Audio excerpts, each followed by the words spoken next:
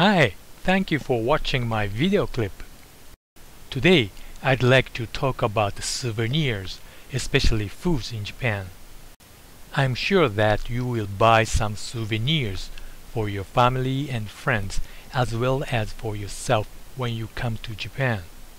Don't you want to buy made in Japan products, especially when you buy foods in nice tourist spots? Well, there's a very high probability that you will buy foreign-made products without realizing everywhere in Japan. A great portion of processed foods sold in Japan are actually produced in Asian countries other than Japan because Japan is a high labor cost country and moreover its food self-sufficiency ratio based on calories is as low as about 40%. It has to be said that Japan relies on imports for the majority of its food. But if you are a tourist, that's a whole different story. I myself want to buy made in Japan products when I travel around Japan too. Japan definitely needs Chinese food stuff, as well as other countries, but companies has been seriously affected by the past problems involving Chinese food safety. So what they did was omitting the phrase made in China. Today I give you a lesson on how to distinguish 100% made in Japan products from unclear ones. I teach you the simplest yet accurate method so that even children can practice it. First, you must understand the meanings of three words. All of them are always followed by Japanese addresses. The first one is pronounced seizōsha. It means manufacturer. And whenever you see this on a processed food, its actual producer is in Japan. The second one is pronounced hanbaisha. It means vendor. The information on the actual producer is purposely hidden. In this case, we cannot tell whether the product is made in Japan or not, but in many cases it is not. Number 3 is pronounced kakōsha. It means processor. The information on the actual producer is purposely hidden.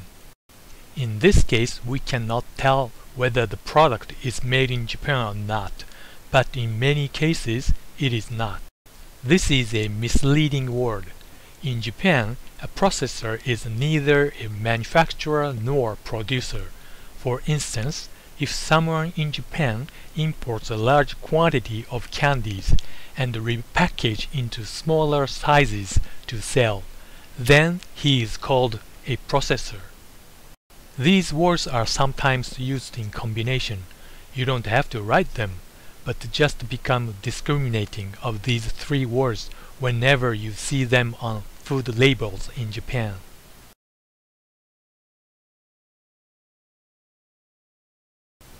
Let's practice.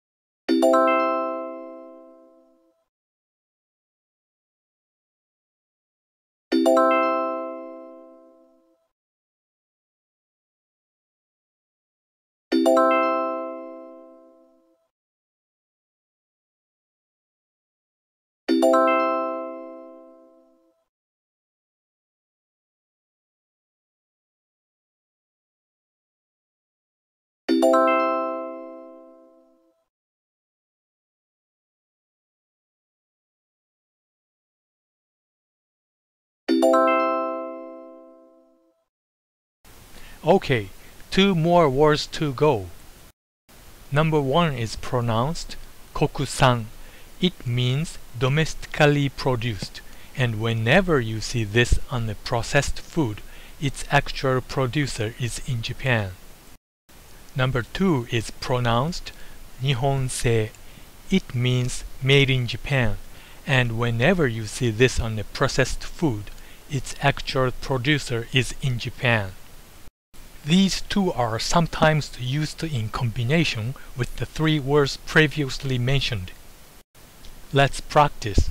Again, you don't have to write them, but just become discriminating of these two words whenever you see them on food labels in Japan.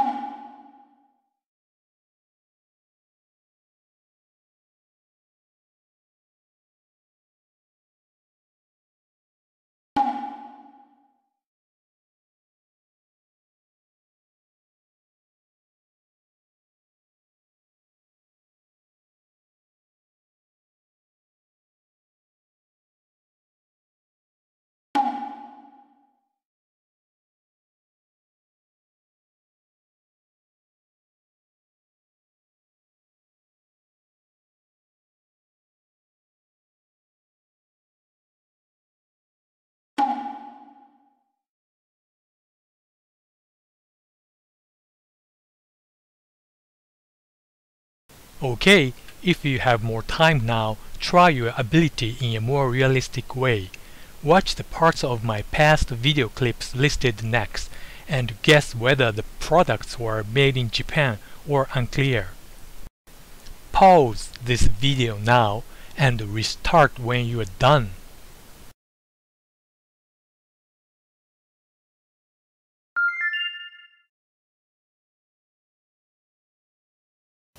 How did it come out? I hope you've done well. For completeness, I show you one last word. This word is pronounced yunyusha. It means importer, and whenever you see this on the processed food, its actual producer is not in Japan. Here are some examples.